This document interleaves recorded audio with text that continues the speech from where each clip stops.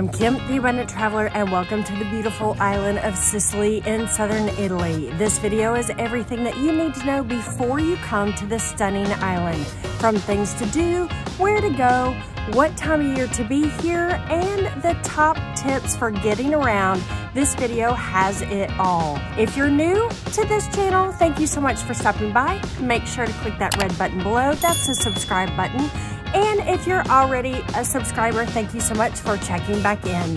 So let's go ahead and get started with everything that you need to know before you come to Sicily. Sicily is the largest island in the Mediterranean, and it covers about 9,900 square miles. That is about the size of New Hampshire. There are 5 million people that live in Sicily, and it is a very important island as it was one of the major trade routes throughout the Mediterranean. Well, not throughout, but from one side to the other. Most of the people of the 5 million live in Palermo, just over 1 million, and Catania, just under 1 million. Everything else in Sicily is quite rural, or you have some of the larger cities, like Syracuse, which has about 125,000 people. The topography here is quite mountainous, and it has the highest volcano in Europe, Mount Etna, in the east side. Also on the east side, not only do you have mountains, but you have very fertile soil where you'll find grape growing for wine. You'll also find lots of lemons and olives for olive oil. The history of Sicily is quite interesting, as this island, being such an important trade route stop, has been controlled by many cultures.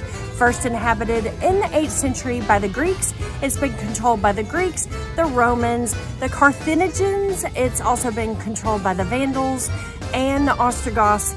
It's now Italy. It has been an empire. It has been a fiefdom. It has been all types of things on its own county, and currently it's an autonomous province of Italy. Oh my God, that was a lot to say. That was really hard. I hope I got it right. So how do you actually get to Sicily? Well, it's quite easy. You can fly into the main airport in Palermo. It's a medium-sized airport, relatively easy to get through, or you can fly into Catania as well.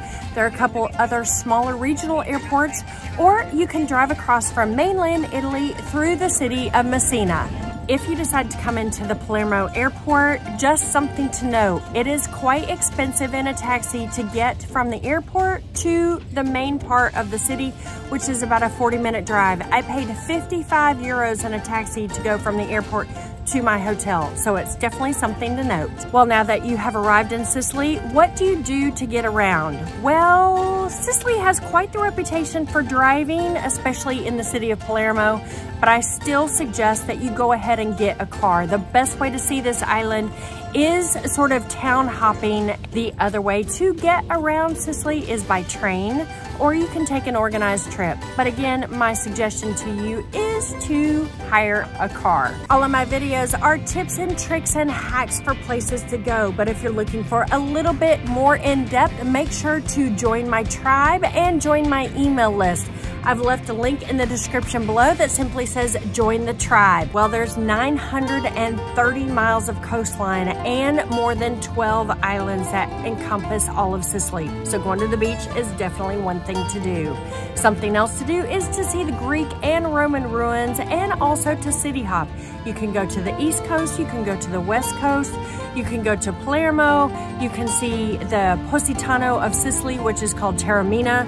And if you're interested in seeing some highlights and some great cities to visit while you're here, make sure to check out my other video on Sicily. That is the highlight video of all the cities that I visited while I was visiting the island. So when is the best time to come to Sicily? Honestly, July and August, in my opinion, would probably be really miserable. I'm here in late September and the weather is still approximately 90 degrees. There's been only one afternoon of rain, but it has been hot and humid. So probably my recommendation is late September, early October, or coming in April or May when things start to warm up. If you come in December, the temperature is sort of low 50s to mid 60s, but in the middle of the summer, I'm talking unbearable. So now that you know what time to come to Sicily, let's talk about how long you should stay while you're here. I would suggest, if you're just looking for a highlight trip, to spend 7 to 9 nights here. That being said, there's a lot to see, but the distances between the major sites is maybe 2 to 3 hours of driving. So if you are interested, just bring a small suitcase and then you can go from city to city to city, just one night at a time. Maybe 2 nights here, 1 night here, a night in Cefalù, a night in Marzamemi, maybe a couple of nights in Palermo.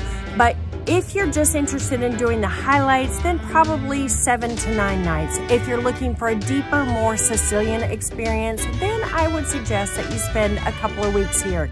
With a couple of weeks, you can spend some time in the countryside, in the agriturismos, as well as at all the major sites and seeing all of the major ruins throughout the island. And if you're looking for a very unique experience, then I suggest that you take a catamaran trip for a week to the Egadi archipelago, which are the islands on the northwest side with Intersail Club. If you are interested in taking a cabin charter, which means you just have to book your room with Intersail Club, I have left a link in the description below with a small discount if you book with that link.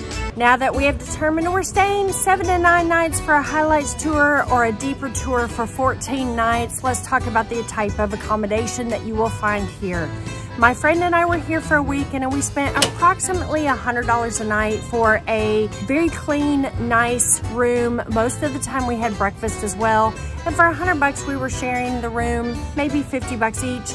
I would say most of the hotels are very clean, very simple, not super fancy. And if you're interested in staying in a beautiful agriturismo, we stayed in one in Cefalù, and I have left the link in the description below for this gorgeous, gorgeous agriturismo.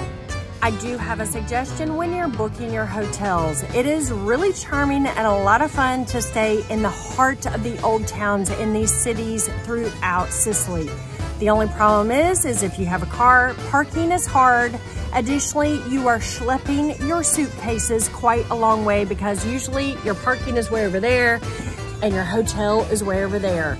So I would suggest that you actually stay in hotels that are on the cusp of the old town. That way you have easier parking, easier to get in and out, and then you can just pop over to the old town for everything that you want to see and do and eat.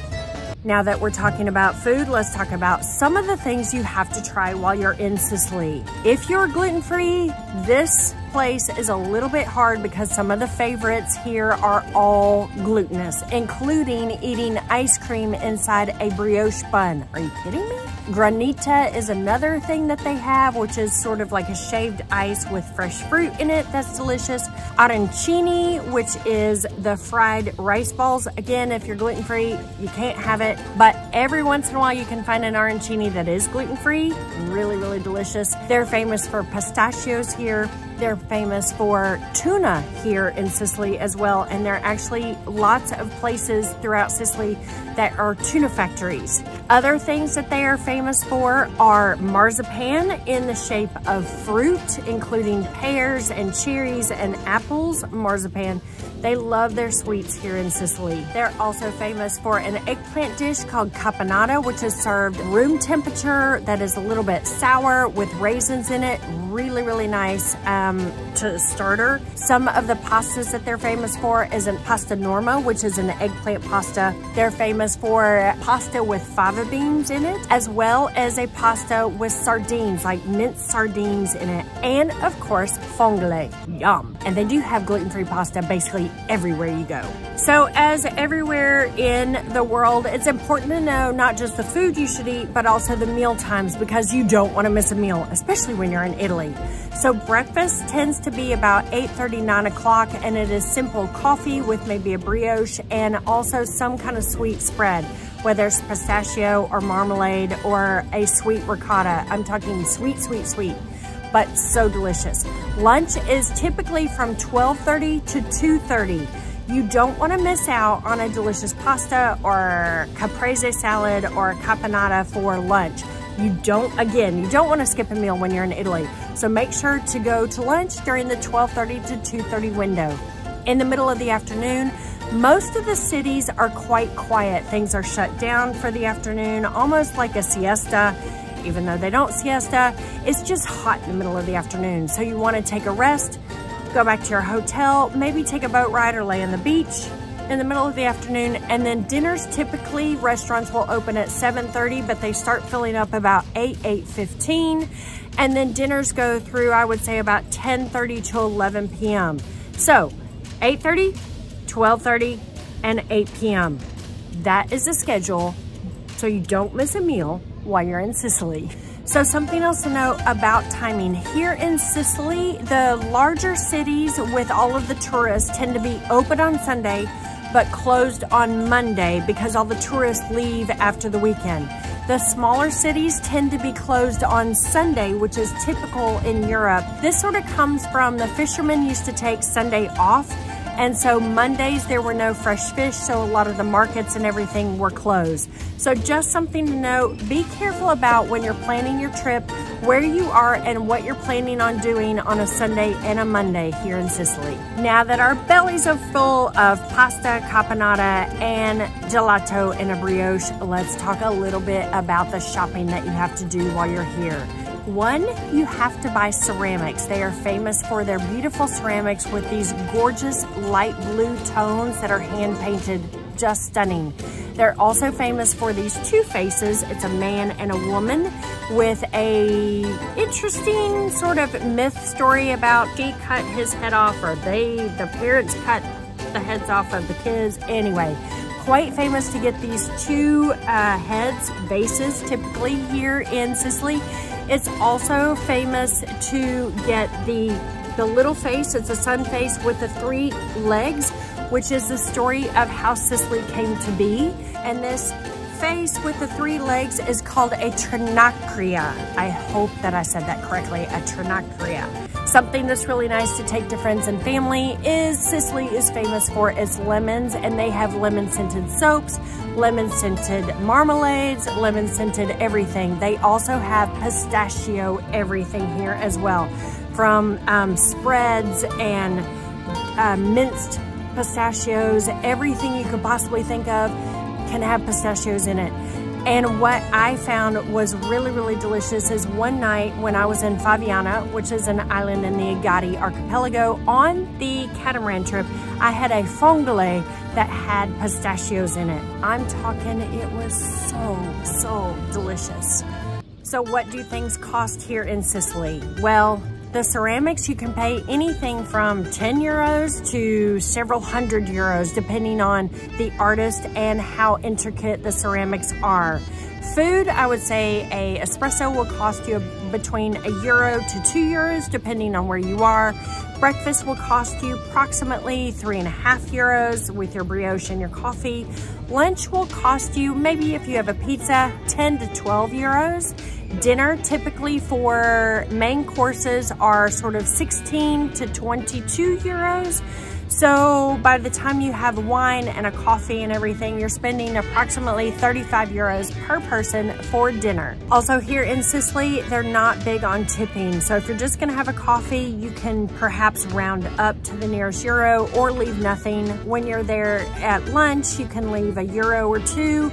At dinner, approximately 10%. They are just not huge tippers here, but of course tips are always appreciated. And being from the US, I always leave something. Everything else I would say is average for Europe, a little bit less expensive, and my understanding is really inexpensive to actually live here in Sicily. So if you want to move here, one of my friends that I met, she has a 2-bedroom apartment in Palermo, and she spends 600 euros a month for a 2-bedroom apartment. That's pretty amazing. So that sums up everything that you need to know before you come to the beautiful island of Sicily. If you have any suggestions, recommendations, or any additional tips, please leave them in the comments below. I would love to know your thoughts, and your comments can always be shared with everybody who watches this video. I am Kim, the Abundant Traveler, and I cannot wait to see you again in Sicily or some other gorgeous Mediterranean island. See you soon. Mwah. Bye. Sicily is the largest island in the... Sicily is... What shopping you have to do while you're here? I have no idea what I'm going to say now. I don't know what's called. Hold on. Hold on, I'm going to get the name. I'm going to get the name. Hold on.